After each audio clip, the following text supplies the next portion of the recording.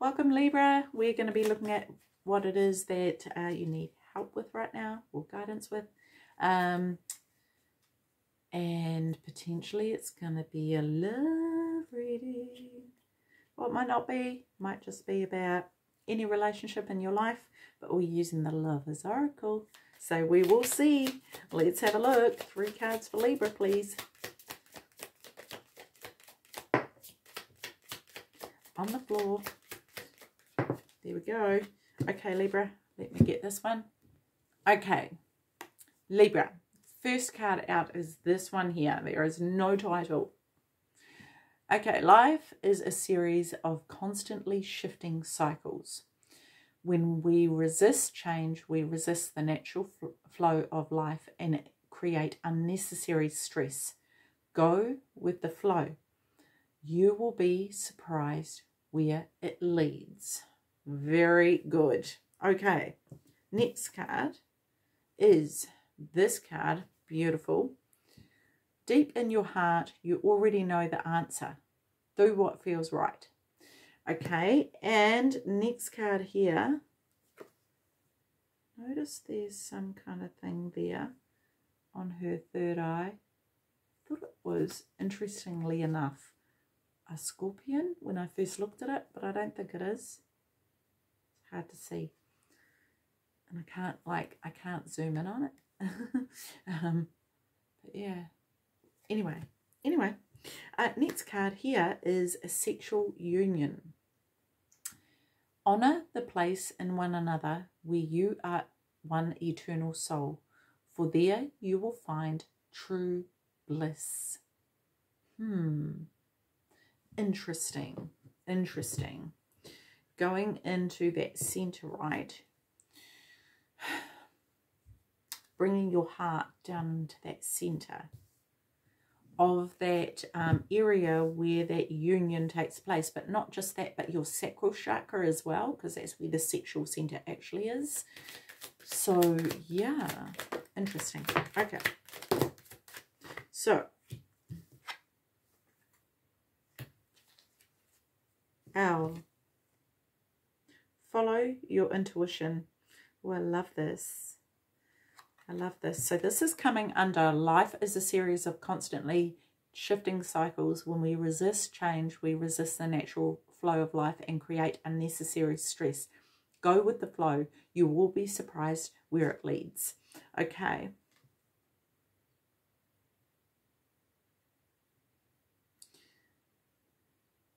Yeah, like there's a connection to each cycle. Each cycle that comes into our life, like there's this kind of like a common thread going through it, and I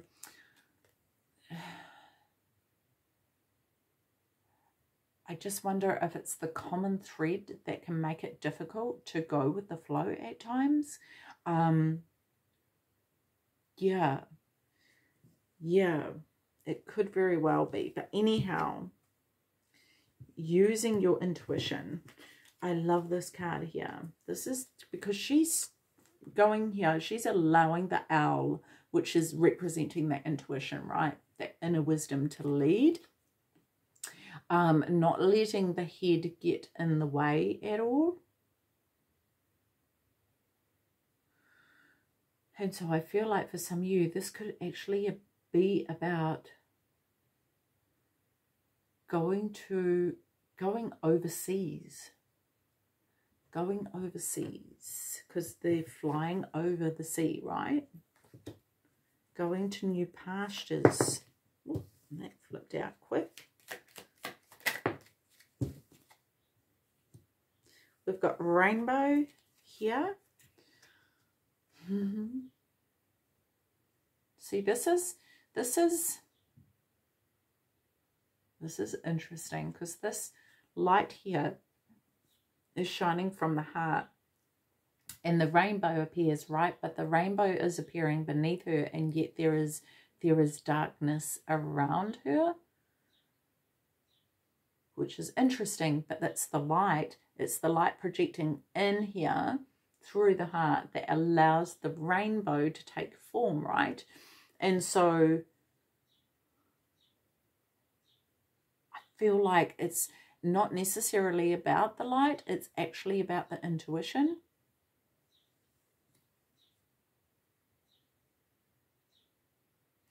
And not justifying the intuition with thought. Purely heart-based. Getting in that space of being purely heart-based. We have thorn.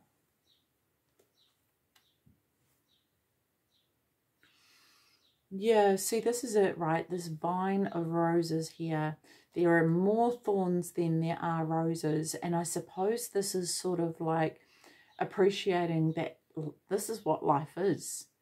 You know, there's beautiful roses and we take the time to enjoy those and allow those to flower and bloom and enjoy their presence. And yet, as we travel the path to the next rose or the next flower, there's all these hurdles and obstacles and thorns and things that hurt us along the way, right? And that's part of it. And we can feel very vulnerable. And the thing is that sometimes we don't want to actually step out onto the vine again, because it's like, oh no, I'm scared I'm going to get hurt, or I'm scared of whatever it is that you're afraid of, right? But the interesting thing that I find here is that this vine actually looks like antlers coming from this animal, which I can only assume is a deer.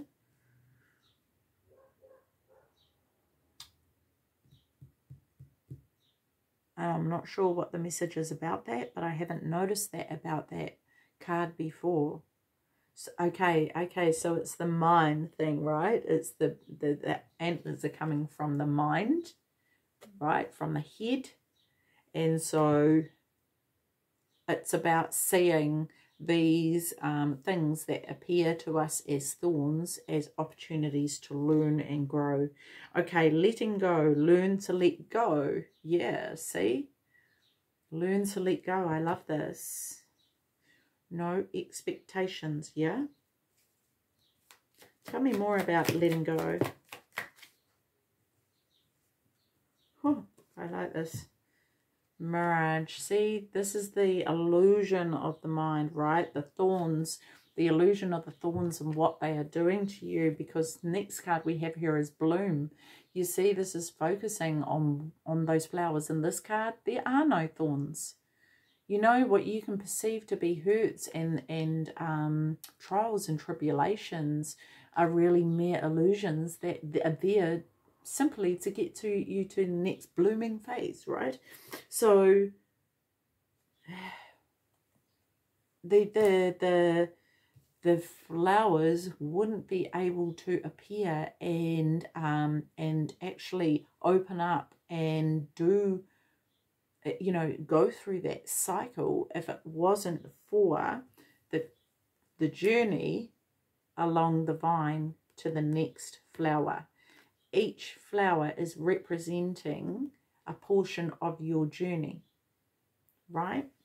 And so in order for you to bloom in this one here, it's a matter of letting go of the things. When we're talking about relationships here, letting go of the relationships that aren't serving you. Yeah. So yeah, very interesting. Like, I think with the Mirage card here, like seeing things for how they really are, seeing yourself first and foremost for how it is, because we can keep ourselves in the dark about that and not really see things or be honest with ourselves about it. So the other thing I want to say about this is there's a new beginning on the horizon. So not everything is as it seems. Know that, okay? So deep in your heart, you already know the answer. Do what feels right. See, again, this is this intuition I feel. And it's all about focusing on you. Really, this is so interesting, Libra, because Libra, Because even though this is about relationships and stuff like that, the most crucial piece in a relationship that you are in is yourself. And the most crucial relationship that you will ever have in your life is that with yourself. So this could even be a reflection of the relationship you have with yourself. So I would say that with whatever is coming out here, apply it to the relationship that you have with yourself first and foremost before applying it to the relationship that you have with anyone else. Okay, so gratitude. Be grateful for all that you have. Beautiful. I feel like I'm seeing these little kids down here, and I actually feel like this is about you being grateful for the inner child that is within you, to pay that attention and see the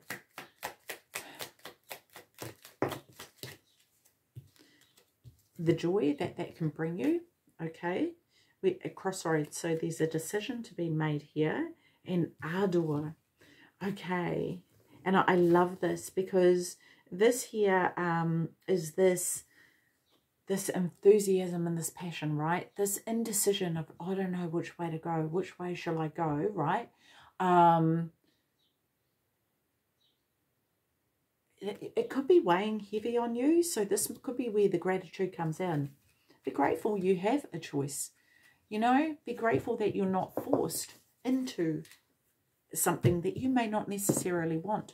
You know, so in that regard, have enthusiasm for each option that you have, and just see what sits with you. Okay, we have creative wonderment. Follow your passion. See, we're talking about the intuition here, and you know, this passion is really what is going to help you to go, okay, this is definitely what I want to do. You know, not what makes sense, but what I want to do. All right, we have flight. Yeah, get ready to fly. This is the whole thing, right? Cosmic child. This is so interesting, because I feel like there's this need to let this inner child out to play in a massive, massive way. You know, if you were to sit there and ask the child, what is it you want to do? They're going to give you all these ideas and, you know, let's do this and let's play this and let's play that. Like, just watch the children around you, if there are any, or remember back to when you were a child and how you just did things without caring what anyone else thought or said, you know, and open up to that. Both these children here have their arms wide open, ready to receive, ready to just be. Right, ready to fly. So, yeah, that's super cool. I love that. Okay, so sexual union. Honor the place in one another where you are one eternal soul. For there you will find true bliss. Nice. And I really feel like this is, like, I keep going back to the sacral chakra here, like the belly button and the connection to the eternal life force that is, right? That's what we all have in us. And yeah, for some reason that is popping up for me. We have celebration, let go and have fun. Yep, I love that. Let go and have fun. You know, have fun without thinking about it. Have fun without planning it. Have fun without having to be in the boundaries of constraint of comfort for you, right? Just let go and have fun. Go and get dirty. Go and mess your hair up. Go and play in the mud. You know, let go, like literally let go. The tree remembers. Look at this. There's children gathered around the tree again, right? And this is this growth. This is this growth into this powerful being. Yeah, the tree remembers where it came from. It remembers each leg of the journey. It remembers each cycle. It remembers the storms. It remembers the summers. It remembers the good times. It remembers the bad. It remembers everything it took to get there. It remembers that every season the leaves will fall in order for new ones to come out and replace the old, right?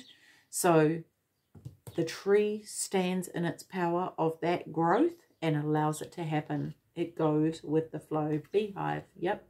See, this is it. This is about everyone working together in order to create what it is that needs to be created to bring this goodness into your life. Okay, we have choices. Make the best choices. And this card so intrigues me because I'm like, if we knew what the best choices were, would we not make it? You know, but not necessarily, because those best choices could be way out of our comfort zone. They could be, you know, not really what we want, right? Sometimes the best choices can be the scariest. So, yeah. 2 cards for best choices, please. Okay, so we've got one on the floor and then we've too many. One more. One more. Thank you. Okay, let me pick this one up. Okay, Libra, I love this because look at this cocoon stage. And this is what I was saying about this new beginning before, right? Of being in this cocoon stage, and it feels messy and it feels, it's not comfortable. You know, there's a transition going on. There's change happening. And it may even be quite painful. You know, the fact of the matter is that there is light at the end of the tunnel. The fog will clear and you'll be able to go forward seeing things clearly. At the moment is trusting, and this is where your intuition is coming in. Trust that you'll be taken care of. Trust that it will all be okay, and know that whatever is going on is actually the best thing for you, even if it doesn't seem like it right now. Okay, even if it doesn't seem like it, because with the beehive, they work tirelessly to create what it is that they create as a team, right? As a unit. And they do that till the cows come home. And even when the cows come home, they're still doing it, right? And it's for the betterment of the entire bee colony, right? Is it a colony? I was thinking congregation, but I don't think that's the right word. But anyway, that's beside the point. Yeah, so, you know, just know that regardless of what stage you're in this transition, okay, that there is light at the end of the tunnel and you will come into the clearing. Okay, so have faith. All right, Libra, I'm going to leave that with you. Take care of your beautiful self. See you. Bye-bye.